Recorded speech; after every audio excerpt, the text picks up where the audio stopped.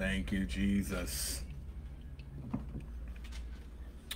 Good evening. Good evening. Thank you for tuning in. Cousin Kenny, Doretha, God bless you both. LaShonda, bless you. The Bible says, where there's 2 or 3 gathered in his name, there he is in the midst. And the Lord is in the midst of us tonight, whether there's few or there may be many. Hey, God bless you, Ben. Thank you for tuning in. So we're going to go ahead and get started. Not going to prolong the time. I got kicked out as soon as I went live in the beginning. It kicked me out, said video has ended, and I didn't even click anything to end. I clicked to start. So Facebook is still having some glitches and some issues. But we're going to try to work our way through this anyway tonight to do what God has instructed us to do and get through it and be done. Hallelujah. Last week we were talking about if the devil could destroy us, whatever he wanted to do, he would have done it to wipe us out a long time ago. But because of God's grace and his mercy, he covers us. The enemy cannot destroy your life. He can enable you to think negative thoughts. He can inflict you with things that's not of God in your mindset to make you doubt your ability to trust God and to keep from walking in your purpose God has created you. But tonight, we're going to continue to allow the Lord God to tear down the walls in our minds that we build in ourselves as a protection. And that is usually administered by the baits of the enemy because of past wounds, past defeats, past failures, hurts and pains and afflictions and things that we have encountered in our life. So we allow the enemy to enable us to doubt God and his word. He's able to deliver. He's able to heal. He's able to redeem. So we get stuck in a dark place in our minds, and God is trying to bring us out. The reason why the enemy cannot destroy you because God got his hand on our lives, and it doesn't matter what comes our way. The word says, having done all to stand therefore with the full armor of God to stand against the wiles of the devil. So I encourage you tonight, strap on your seatbelt. Get ready to take off tonight in our lesson because God has a great lesson that we're going through this book, The Bait of Satan, Living Free from Deadly Traps of Offense, because there are many different forms of offense that take place in our lives through ourselves or through other people. Whoever we allow to inflict us is what will happen in our lives and cause our minds to drift into a dark place where we can't see light, when all we see is the darkness and the pains and the things that people have inflicted upon our lives. But God wants to set us free tonight. And tonight we're going to talk about, how could this happen to me? How could this happen to me? And it's in reference to the story of Joseph, Jacob, the son that Jacob loved the most out of all his children. He loved Joseph enough to make him a coat of many colors. And that coat symbolizes a covenant. If you really study the scriptures, you'll find out that was a symbolic of a covenant that God was making with Israel through the lineage of Joseph. So let's go into a word of prayer, then we get into our lesson tonight. So Father, tonight we thank you for being good to us, oh God. We thank you for your mercy and your grace bestowed upon us. We thank you for revelation, for insight into the mysteries of the gospel. We thank you, Lord God, that you give us clarity and understanding from the word tonight, that we'll be able to apply it to our hearts. And sometimes, Father God, we do get caught up in the mindset of asking questions. Why this happened? How come God didn't stop this event? Or why didn't God do this or do that for us? But God, tonight we come in the name of Jesus, just saying, God, we know that you are the answer to all of our questions. We ask, oh God, that you give us patience, give us endurance, and help us to stand fast in the liberty of Christ that's made us free. We give you glory, give you honor, give you praise. In Jesus' name, amen. Amen. In our book, chapter 3, how could this happen to me? How could this happen to me? And Genesis chapter 50, at verse 19 and 20. Genesis chapter 50, verse 19 and 20. And it says, and Joseph said unto them, fear not, for I am in, fear not, for I, let me read this again, my words getting twisted of it. And Joseph said unto them, fear not, for am I in the place of God? Verse 20, but as for you, ye thought evil against me, but God meant it unto good, to bring to pass, as it is this day, to save such people alive. And if you know the encounter of the story of Joseph, you realize that Joseph was one that God handpicked and selected to be in a supreme position in Pharaoh's house. In spite of the afflictions, the imprisonment, sold into slavery, left for dead by his brethren, everything that could go wrong, if you read the encounter of Joseph, it went wrong. And we all can say the same thing today, that there are many things that happen in our lives. We're like, God, why? Why did you let me lose my job? Why did you let me get afflicted with cancer? Why did you allow blindness to strike me for a season? Why did you allow me to get diabetes and to get out of control? Why this and why that, guys? And we have many questions when things are not going right in our lives. Why did you let my child get killed? Why did you let my child get run over by a car? Why did you let this incident take place to destroy my family, to wreck our relationship? God, why this, why that? And God is saying tonight that I am the answer. And you're going to find out tonight in our lesson that even though you have this question, just like Joseph said to his brethren, they decided when he told them about his dream, because Joseph was a dreamer, he told them about his dream, how his mother, his father, and his brothers were going to be bowing down to him. And because of the dream, you're going to find out everybody cannot receive your dream. When God gives you a vision, he gives you something that's going to take place in the future in your life, and you know that this is something you've been praying for. You can't tell everybody your dream. Can't tell everybody your vision, because everybody's not on your side. Even those who look like they're for you, even though they look like they're going to help you, going to be there through thick and thin, you'll find out that the very ones you confide in are the very ones behind the scene working to assassinate your purpose. And God says tonight that we have to be aware and be discerning of who we talk to, who we allow to enter into our ear gates. Because when you allow people into your ear gates, that's when the enemy comes in and begins to manipulate you through other people. So you have to be careful of what you're listening to other people. Because everyone who says, I'm with you, is not with you. They're against you. You find this in the account of Joseph's situation. His brothers were against him because of a dream. It hadn't even taken place, didn't even come to fruition, didn't even manifest yet, but yet they hated him. And another reason they hated him because he was the beloved child of the father, Jacob, Israel. And because of this hatred and jealousy in their heart, they plotted, they planned for his demise. So guess what they did? They threw him into a pit. They left him for dead. Put some blood of an animal on his coat. Took it back to the father. Lied so that Joseph was killed by a ravaging animal. People are going to always try to plot and plan something for your demise. But you have to be aware that when you're on your way up, your haters are coming down. But not only that, but God will use your haters to elevate you to the place he has for you to be in ministry. Every born-again believer has a call upon their life. And every child of God has a purpose. And you'll find out that when God gives you an assignment, you're going to have some haters. It's okay for them to come in your life.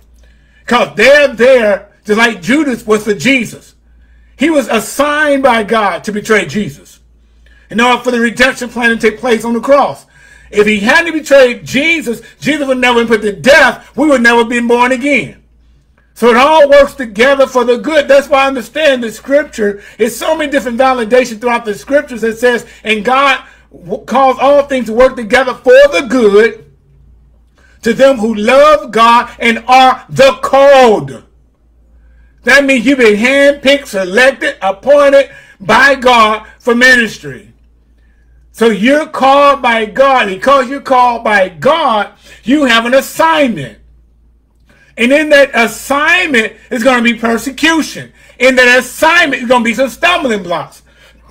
But when they come, don't allow them to sway you from your destiny. One thing I found out about a visionary is an individual who can see further down the road. Just like you decided to open a business. And you go look out, you find the building, you know what type of product you're going to market, all these different things. You're a visionary. So you see all this before you even put together. A visionary not only just sees right now, but he foresees the future. That if I do this thing the way I'm instructed to do according to the vision, it's going to prolong longevity and going to have some endurance to it. It's going to last a long time.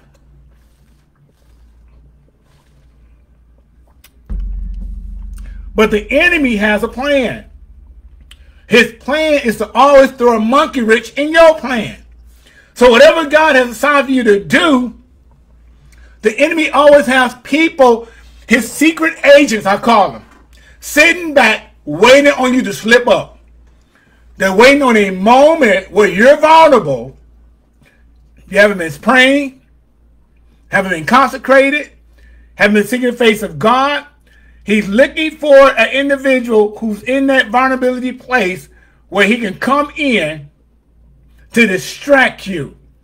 I was praying this morning, and I heard the Lord say to me, so every time you prepare yourself for morning prayer, the enemy is always going to try to bring a distraction.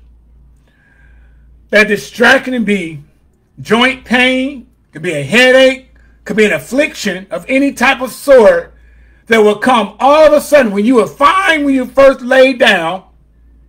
And when you woke up that morning, you were fine until you made your mind up to go see God's face. And the moment you make your mind up that, you know what, I'm about to get up, I'm going to go to prayer, I'm going to go on the prayer line, I'm going to do this, what God wants me to do, all of a sudden, all this stuff is going to happen. Your body starts hurting. You get tired. You get sluggish. You can't seem to wake up. It's like everything that can go wrong start happening. Why? Because the enemy knows that when you get in your position, he can't stop you. He can only delay you from getting to your position of prayer.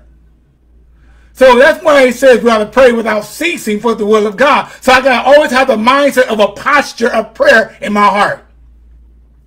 In the first chapter, we grouped all the offended people into two major categories.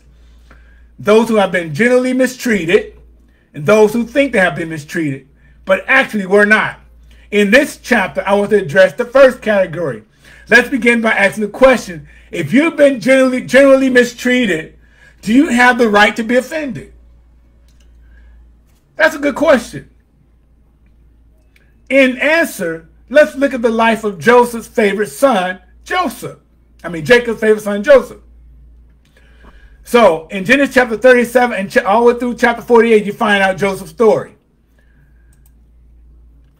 And the thing is, when things are going wrong in my life, or people mistreating me, do I have to be offended? Do I have the right to get offended? Do I have the right to respond to offense? I had an incident happen yesterday.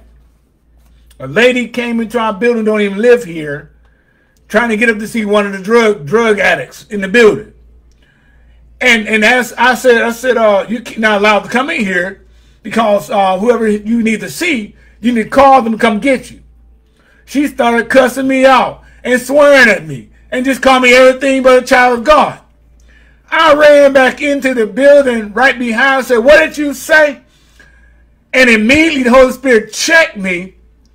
It says, don't respond with the natural response of the flesh. Respond with the spirit. I said, Satan, the Lord rebuke you. I said, whatever you said to me, I said, I command that spirit to come out of you in Jesus' name. Her whole demeanor changed at that moment because I did not retaliate with the same response she was expecting most people would.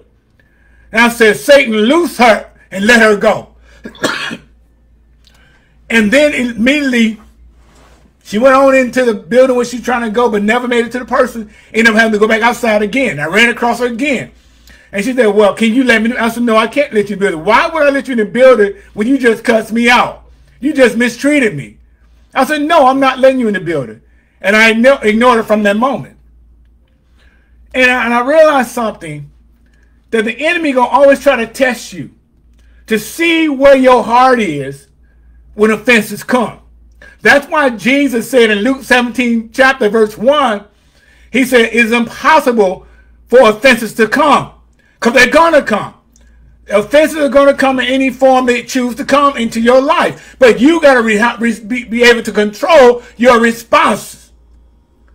So you cannot retaliate and respond according to the dictates of the flesh, the way people come to you to offend you.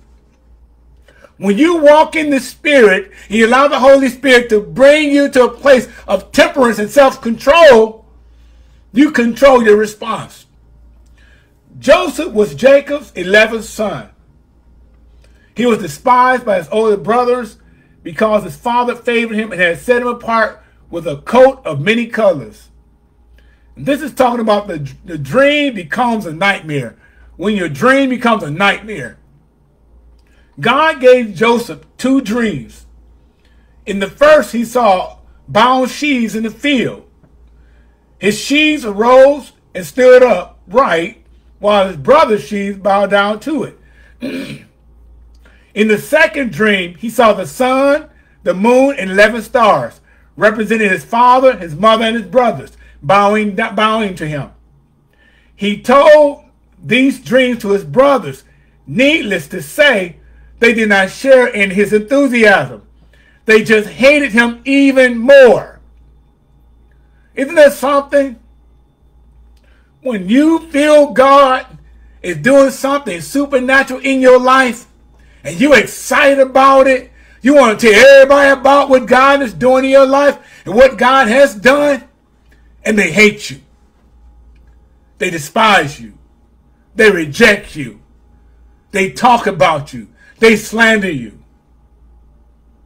And you haven't done anything wrong but share some good news of what God has done for you. Just like if you were to walk out of the street and you've been praying for some money, and all of a sudden you find $100 on the ground. God just bless you. Then you go tell somebody else about it. Well, why didn't it happen to me? How come what makes you so special? How come you had to find $100? I didn't find it. And that's how the enemy puts in our thoughts and our minds, because we allow those things to happen to us. Shortly afterward, his 10 older brothers went to feed their father's flocks in the field. Jacob sent Joseph to see how they were doing. When the older brothers saw Joseph coming, they conspired against him, saying, "Here comes that dreamer." Isn't that something? How people would despise you for something God is doing in your life. They say, "Here come that dreamer. Let's kill him." How many times you walked into a group of people who all gathered around, and here you come, and all of a sudden everybody get quiet because you walked on the scene. And in their hearts, they go that holy roller again. They go that Jesus talker again. And then all of a sudden they start whispering what can they do to shut you up, to trick you up, or to tempt you to fall. That's how the enemy does with a believer. He looks for any reason, any way he can come into your life to stop you in your tracks. Then we shall see what it will become of this dreams. He says he's going to be the leader over us. Let him try to lead us when he is dead. So they threw him into a pit to die. They took his coat away, tore it, and stained it with animals' blood to convince their father he had been devoured by a wild beast. After they threw him into the pit, however, they saw the company of Ishmaelites on their way to Egypt. Then Judah said, hey, wait a minute, guys. If we let him rot in the pit, it will not profit us. Let us make some money and sell him as a slave. And he will become as good as dead and would never be again. Excuse me. See, he will never be, he said, he would be as good as dead and would never again bother us and would share the spoils. So they came up with a plan, a plot to get rid of Joseph, and decided in themselves, this is what we're going to do. We're going to sell him to the caravan. And he'll never be seen again. That way he can't bother us no more. So they sold him. Check this out. They sold him for 40 shekels of silver. This is the same significance to Judas betraying Jesus. Jesus was sold for money. And we have to be careful how we allow the enemy to know our dreams. Because we tell everything to people, they're going to always try to find some way or another to destroy you. So Joseph had offended them, so they betrayed him by taking him away, excuse me, by taking away his inheritance and family. Keep in mind, these brothers who did this, same father, same flesh, and same blood. That's a shame. It's a shame how his own kindred turned their back on him. His own flesh and blood turned their back on him and decided to kill him. Now, as Americans, our culture is so different that it's hard for us to understand the severity of what these men did. Only killing him would have been worse. In biblical times, it was very important to have sons. A man's sons carried his name and inherited all he had. Joseph's brother kept him forever, receiving his father's name and inheritance. They blotted his name out, completely stripping him of his identity. All that was familiar to Joseph was gone. So they knew that Joseph wouldn't have got an inheritance if they killed him. And so that's what they wanted to do, was get rid of their brother because of hatred and jealousy. So we have to be aware, no matter where you go in this life, you're going to find some jealous folk in the house of God, on your job, in the streets. Going to find some jealous folks just because of who you are. You might be the most happiest, joyous person. Somebody's jealous of that because they're not that way. You might be one of the well-extinguished dressers. Somebody's jealous of that because they don't have what you have. So we have to be aware that it's not you that they're after. It's the Christ in you that the enemy's attacking. Because the enemy once was in the heavenly place of glory and now have been cast out, and we're in that place of glory in the presence of Christ. And the enemy's jealous, so you're going to always try to find people of the same like-minded spirit to come against you. When a person was sold as a slave to another country, he remains a slave until he died. The woman he married would be a slave, and all his children would be slaves. It would have been hard to be born a slave, but it was indescribably worse to be born in their wealth with a great future only to have been stripped away. So you inherit blessings and favor, but yet taken away from you because someone decided to take it from you. Take away your power, take away your identity, take away your character, because of a thing called sin. When sin enters into the hearts of people, every inheritance that God promises in his word, you miss it because you get blinded by the sin nature. But when you allow the Holy Spirit to unveil your eyes to see what it is that's testing you, what it is that's trying you to get you to fall, and you recognize that I'm better than that. I'm more than that. Because I have the King of Glory living inside of me.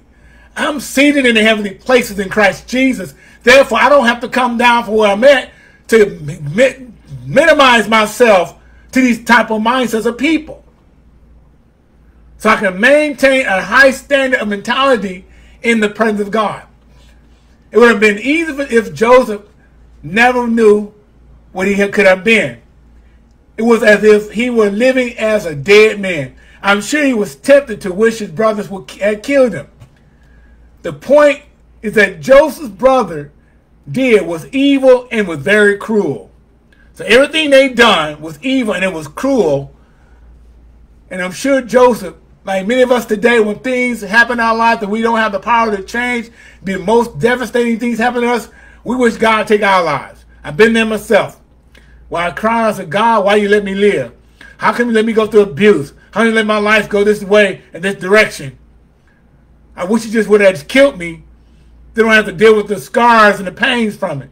But God never took his hand off our lives. He kept us in his will. He kept us in his purpose. He has a plan for your life. Jeremiah 29:11.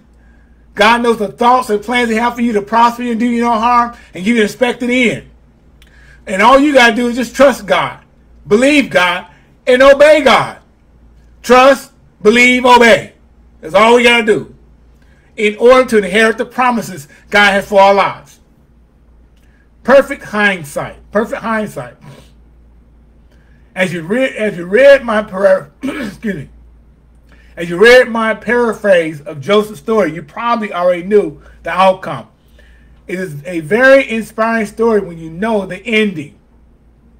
But that's not how Joseph's experience went. It looked as if he would never see his father or his God-given dream fulfilled. He was a slave in a foreign nation. He couldn't leave Egypt. He was the property of another man's for his life. Joseph was sold to a man named Potiphar, an officer of Pharaoh's and captain of the guards. He served him for about 10 years. He had never had a word from his family, never heard a word from his family, and he knew that his father believed he was dead. Their lives had gone on without him. Joseph had no hope of a father's rescue. Isn't that something? Sold to another man named Potiphar, the officer of Pharaoh's army. Your father think you're dead because they haven't heard from you in 10 years.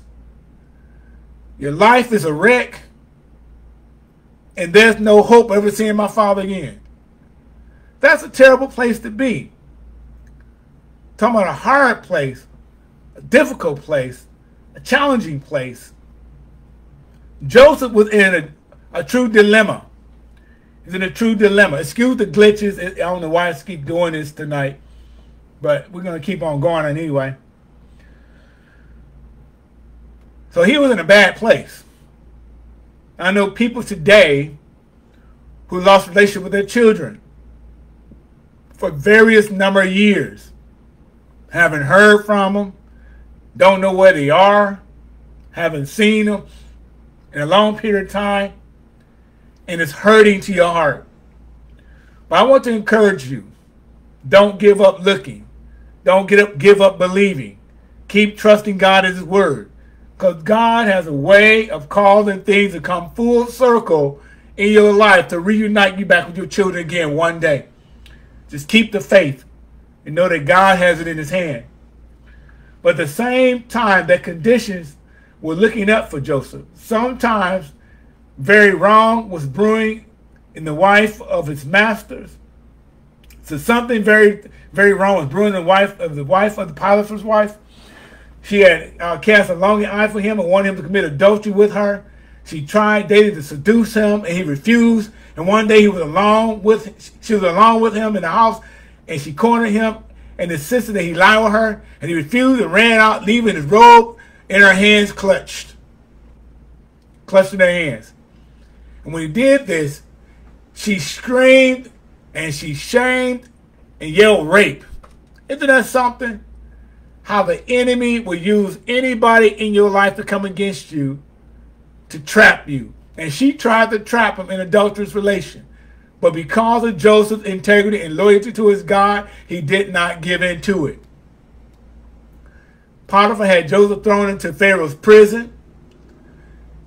Now, Pharaoh's prison was nothing like our prison in America. Have ministered in several prisons, as unpleasant as they are, they would be country clubs compared to the dungeons of Pharaoh.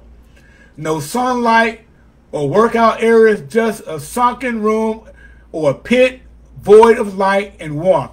The conditions range from cruel to humanizing to just degrade your credibility. Prisoners were put there to rot as they survived on bread and water of affliction. Can you imagine that? Being in a dungeon where there's no hope of coming out, no chance of redemption. And all you got to do is keep praying and trusting God. That's a hard thing to do. When you find yourself in a situation in your life that seems like you're in a dark dungeon, it's like the light not shining in you. You feel hopeless. You feel abandoned. You feel like God doesn't care about you. God is still there. Even today in our lives, in our circumstances, situations, he's still there to bring you through it out. All of it victorious. Hallelujah. Prisoners were put there to rot as they survived on bread and water. They were given just enough food to survive so they could suffer. That's a shame. Just a little bit to keep you suffering. Make you hungry. Keep you starving. According to Psalms 105 verse 18, Psalms 105 verse 18, Joseph's feet were hurt with fetters and he was laid in irons. He was put in this dungeon to die. If he had been an Egyptian, he might have had some chance of release. But as a foreign slave accused of rape, he had little or no hope at all. Things couldn't have got any worse. Joseph had gone as low as a person could go without being dead. Isn't that something? In the lowest place you could ever be in your life, and you feel like there's no hope, not even a chance of being redeemed or coming out of this situation, and yet God shows up in the nick of time to redeem and set you free. Can you hear his thoughts in the darkness of that dungeon? I served my master with honey and with integrity for over 10 years. I'm more faithful than his wife. I stay loyal to my God and my master, daily fleeing sexual immorality. What is my reward? A dungeon. And it seems like we all get in those situations in our lives where we're very faithful to our God. And no matter what we do, it seems like it's not good enough. I'm faithful. I'm loyal. I'm dependable. I'm always consecrating, always seeking God's face. And it seems like everybody around me is being elevated. And I'm being stuck in a certain position. Even on the job, pass me over for promotion. My coworker gets a promotion. And it seems like the more I do good, the more bad stuff happens to me. I found myself in that place one time. It's like everything I seem to do good, evil's always there lurking about to make me feel bad about what I'm doing. And I found out that a lot of times God knows if it's not time for elevation, he'll keep you in a certain position for you to grow even more in that calling. And the more you grow, he prunes, he perfects, he cuts away, he defines you by his spirit to make you better. I got this fire here bugging me. And the more you seek God's face, then when the time comes for elevation, that's when God will promote you. So I want to encourage you. Keep seeking God's face. Stay humble. Stay submissive. Let God stay in control. The more he's in control, he can handle it. Anything you're going through, he can handle it. He can make it work out for your good. And it seems that the more I try to do what is right, the worse things get. How could God allow this? My brothers steal my promise from God too. Why hasn't his mighty covenant God intervened on my behalf? How is this a loving, faithful God who cares for his servants? Why me? What have I done to deserve this? I only believe and I heard from God. I only believe I heard from God. So we all get in those conditions of mindsets in the position where we feel like everything I'm doing, God, why? What's the use? What's the purpose? If the more I do good, the worse things get. Why do I even need to serve you? I'm sure he wrestled with these or more similar thoughts. He had very limited freedom in his life, but he still had the right to choose his response to all that happened to him. That's something we all need to take note of right there.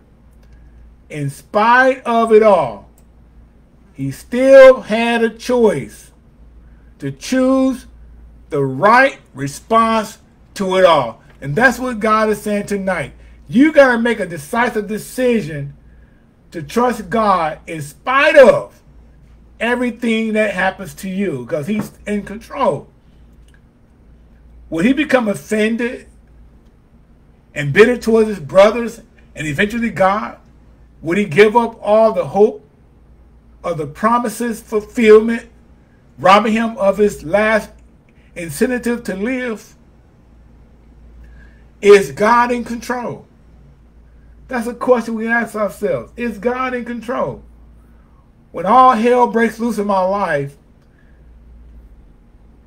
adulterous relationship takes over my marriage, my children go astray, my body's afflicted, my family's divided, I lost my job, my finances depleted. Is God in control? That's a question. Because we all have some form of encounter of offense where things happen in my life that was beyond my control, my ability to handle, and I ask God, are you really in control? And guess what? He is. You just can't see it with the natural eye. But when you look in the spiritual eye and you begin to read the Word of God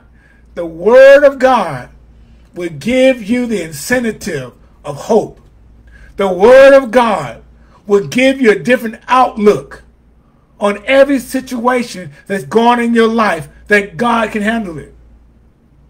And all I have to do is have faith the size of a mustard seed, and God will fix it.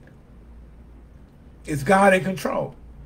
I imagine never crossed Joseph's mind until he had all this was over, and that God's process to prepare him to rule. How all this was God's way to prepare him to rule. How God would use his future authority over these brothers who betrayed him. Joseph was learning obedience by what he suffered. That reminds me of Christ. There was everything in the Old Testament. It points us to Christ. And Joseph's encounter with the sufferings, the abuse, the rejection is symbolic to the life that Christ will suffer to bring us salvation. And the thing that's so significant about this is that Joseph learned obedience through his suffering. He learned obedience through his suffering. Are you learning obedience through your suffering? Or is it making you bitter? Are you learning to trust God all the more in your suffering? Or is it making you get out of control? Get angry? Get upset? But I found out if I hold my peace and let the Lord fight my battle, victory, it shall be mine. That's a message to somebody right now. The victory is yours when you learn to let God teach you obedience in your suffering. And when you trust God in the midst of the suffering, his presence begins to cover your mind from every negative, foul thought of the enemy that will try to infiltrate your structure of your mind to make you doubt God. And God begins to build your faith in the midst of suffering that he got this. He's bringing you through victorious. By his stripes you're healed. He's still delivering you. He's still setting you free. And all you got to do is just trust him at his word. His brothers were skillfully wielded instruments. They skillfully wielded instruments in the hand of God. Would Joseph hold fast to the promise, seeking God for his purpose? Would Joseph hold on to the promise of seeking God for his purpose? Are you holding on to God for the promise he's giving you? The vision he's giving you? The dream he's shown you? The word of knowledge he spoke to you? Are you holding on to the promise? Are you allowing your mind to be distorted by the enemy to doubt God's word? It's very important as a child of God to hold on to the promises, the vision, the dreams that God is giving you. And don't allow the enemy to stop you from fulfilling the call on your life. Perhaps when Joseph had his dream, he saw them as confirmation of the favor on his life. He had not yet learned that authority is given to serve, not yet set apart. Often in these training periods, we focus on the impossibility of our circumstance instead of the greatness of God. That's a true statement right there. Often in these training periods, your circumstances, your trials, your tests, your hardships, your disappointments, when your change is strange and you don't know what's happening next, how you going to get through a certain situation, how you going to pay debts and bills, your training period. We need to learn how to focus on God, who has the ability to bring us through it all. Oftentimes in these training periods, we focus on the impossibilities of our circumstances. So don't allow yourself to focus on the impossibilities. Focus on a God who's possible to cause all things to work together for the good in your life. Because he's great. As a result, we are discouraged and need someone to blame. So we look for that one we feel is responsible for our despair. When you focus on the impossibility, you look for somebody else to blame. When we face the fact that God could have prevented our whole mess and didn't, we often blame him. When we face the facts that God very well could have delivered you out of your situation, we blame God. How many times have you blamed God for something happening in your life? How many times have you said, God, it's your fault I didn't get that job? It's your fault, God, I don't have enough money to pay my bills. It's your fault, God, my health is falling apart. It's your fault, God, I got all this pain in my body. It's your fault, God. How many times we blame God when our car broke down? God, you had to give me a better car, I wouldn't have to deal with this. Why? Because the human response is a negative response. Human responses are negative responses. Spiritual relationship with God gives you the spiritual response to trust God by faith to work it for your good. This kept ringing through Joseph's mind. I have lived in accordance with what I know God wanted me to do. I have not transgressed His statutes or nature. I was only repeating a dream God Himself gave me. And what's the results? My brothers betrayed me. I'm sold to slavery. My dad thinks I'm dead and will never come to Egypt to find me. To him, the bottom line was his brothers. They were the force that had thrown him to a dungeon, and maybe he entertained thoughts of how things would have been different if he had in his power when God would put him in position and authority seen in his dream. So Joseph could have very well planned in himself that when I get in position, I'm going to get even with them. I'm going to make them pay for this. They're going to pay for how they mistreated me. My brothers who put me in a dungeon, they're the cause why I'm in this dungeon, they're the cause why I'm locked the way it is. They're going to pay for this. What if he had a thought that way? However, even in a dark place, check this out, even in a dark place, Joseph never doubted God. He still trusted God. How different it all would be if his brothers had not aborted his future. How often do we hear our brothers and sisters fall into the same trap of assigning blame? For example, if it weren't for my wife, I would be in ministry. She has hindered me and ruined me so much what I have dreamed. If it weren't for my parents, I would have a normal life. They are to blame for where I am today. How come others have normal parents and I don't? If my mom and dad didn't get divorced, I would have been much better off in my own marriage. If it weren't for my pastor repressing his gift in me, I would be free and unhindered. He kept me from fulfilling my ministry and my destiny. He turned people in the church against me. So we got many reasons we can come up with excuses to blame somebody for what's going on in your life. And this goes on, many other examples. The list goes on and on. But absolutely no man, woman, child, or devil can get you out of the will of God. No matter what they do not hold your destiny in their hands.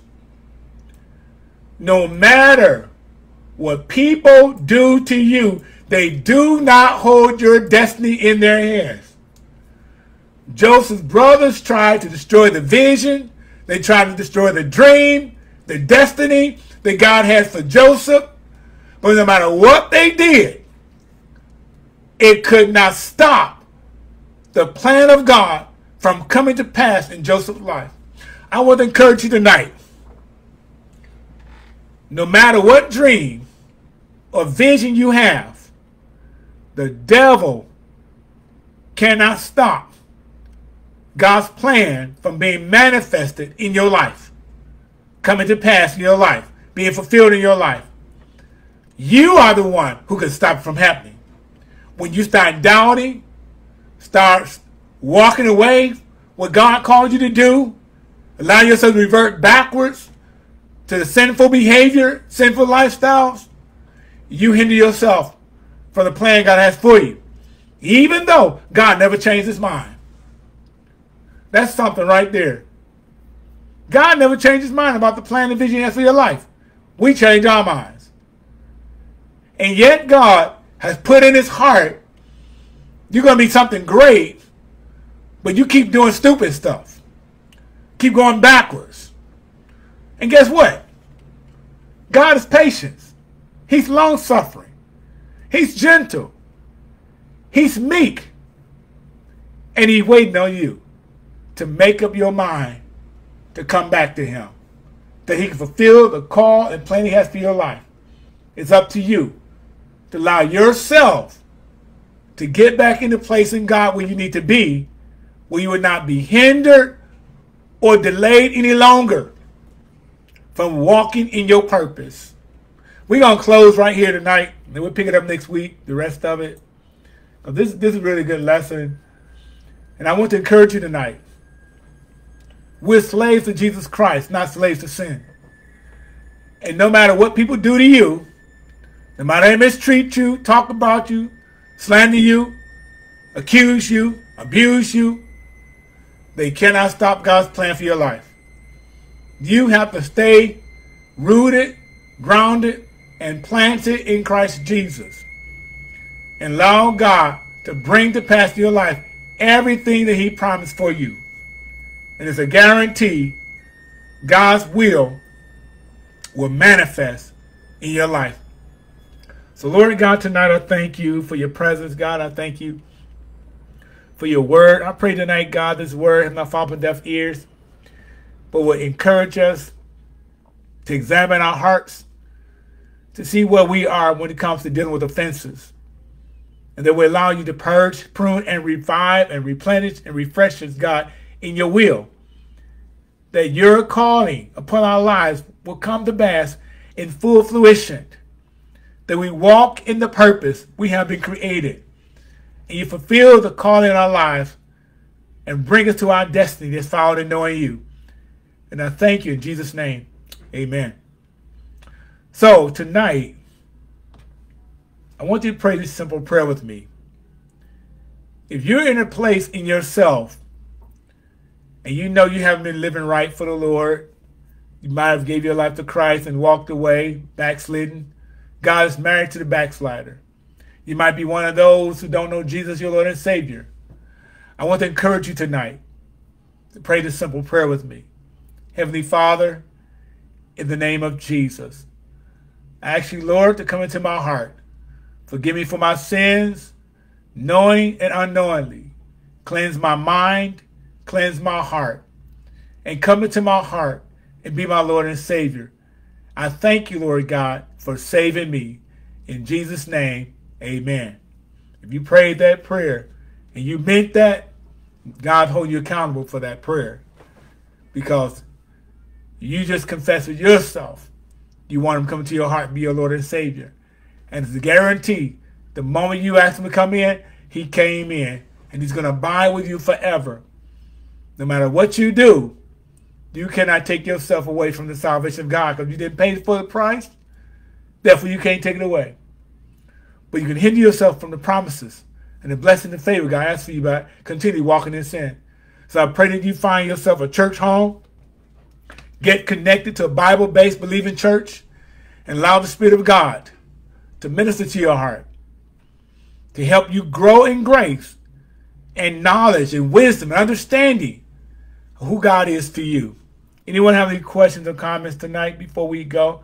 I want to thank everyone for coming in tonight and to this live. God bless you. I see quite a few people came on tonight. Hallelujah. I pray this is helping somebody. I don't know why my throat keeps getting choked up tonight, but it's okay. Maybe because I was spraying some bug spray to kill these flies that got in my house today. But thank you, Jesus, for healing. By his stripes we're healed and we're delivered every day. So you all stay encouraged, stay excited about Jesus. You know that God loves you, and so do I. If you got any questions later on you come across your mind, feel free to inbox me at Charles B. Emery. Feel free to inbox me, and I will answer your questions accordingly. You all be blessed on tonight, and know that God loves you. Walk in your purpose. For purpose, today is a day to make it a great day on purpose. Have a good night. God bless.